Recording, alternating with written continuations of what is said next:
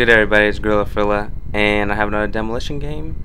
And this was really exciting gameplay when I was playing it. Then I watched it over again and it was just okay. I'm playing with this ant and X Penetrator, and X Penetrator happens to be at my house right now, so if you hear anyone yelling or hollering in the background, it's because he's on Xbox right now while I'm commentating. But right here, I'm just rushing up to their spawn and putting my attack into it up here just so in demolition you kind of want to have one person that just rapes them at their spawn area, and that's basically what I would assign myself to do. And I jumped over that guy and chopped his neck off. And what I want to talk about right now is SMGs, and SMGs get talked about pretty poorly. I killed that guy like 3 times in a row, I think. That was pretty funny. But SMGs, everyone talks shit about SMGs, like they're so weak, they're underpowered, there's no point in using them versus an assault rifle. And I used to kind of think that the same way too, but the way most people use their SMGs is they tend to put on marathon, lightweight, and ninja, let's say, and then they usually have a silencer on there. So silencer cuts down their range, and then their lightweight's gonna cut down some of the power that you'd get from stopping power. And of course that class is gonna suck when you don't have stopping power and when you have a silencer on it. Like if you try an assault rifle, which everyone thinks is the best thing in the whole game, you're gonna if you try it with just silencer and no stopping power, which most people wouldn't even try doing. Some people like it, but if you try that out and then you compare it to an SMG, like maybe your rushing class, your little MP5 or P90 silenced with cold-blooded or lightweight, it's probably going to perform very similarly, because it's really, when you have no power, then you can't expect that much out of your gun. And the only reason why where people think assault rifles are so good is because everyone runs sleight of hand or marathon with stopping power on them, and it cracks them out to no end. But as you can see, I picked up a mini Uzi with an ACOG, and I do a little bit of work with this thing, and it's basically because there's no silencer on it and I have stopping power on it. You gotta treat your SMGs like you would treat any other assault rifle or LMG for that matter, or even SMG, because you can really do good with any gun in this game. Becomes good when you use sleight of hand, stopping power, and ninja. I get a nice 2-piece right there.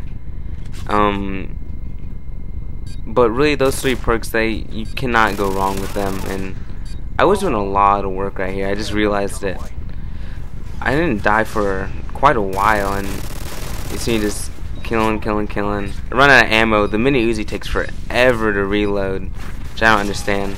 I tried picking up that guy's P90 silence just to get back in the action faster.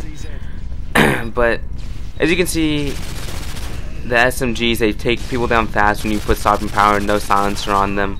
You just need to, the only reason you should be using them is if you're gonna do what I'm doing. Basically, you want to be really mobile and end their spawn and regulating them in that fashion. And it does its job, and I think I did better than I would have done with a silenced, cold-blooded UMP silenced, or I just said silenced twice. Yeah, if I'd blinged it with 2 silencers and took off stopping power twice, then I did better with this. Yeah. Could have got even more kills. 17 and 2 for the first round. It's like 4 minutes of gameplay. That was pretty decent. I died only 2 times, and I thought I did good on there. But this side, I don't do as great. I'm just calling my care packages right here, because on offense, it's always safer to call your care packages in right when you spawn, because the other team tends to not rush as hard as they would if they were on offense. Oh, I can't. Sorry, I totally worded that wrong. But I think you guys understand what I meant by that. But anyways, I want to talk to you guys about a series I'm about to be coming out with soon, because Black Ops is just coming. It's coming around. It's right around the corner. It's about to come out, and it seems like everyone's gonna want to fine-tune their skills before that game comes out. So when they come in, they kind of have a jump start on the competition. So I'm gonna be making a how to get better at Call of Duty series, and it's gonna be pretty in depth. It is gonna be on Modern Warfare 2, but it is gonna basically make you, the point is to make you better at the whole entire Call of Duty series. And the way I have it planned out right now, it will work. It's gonna take me some time to make it, so I might not make commentaries for like a couple days, just because I'm gonna be working on that for a while. Just I have to get a lot of footage in private matches and stuff like that, because I'm gonna show situations like rounding corners, or you see someone, they see you, what do you do?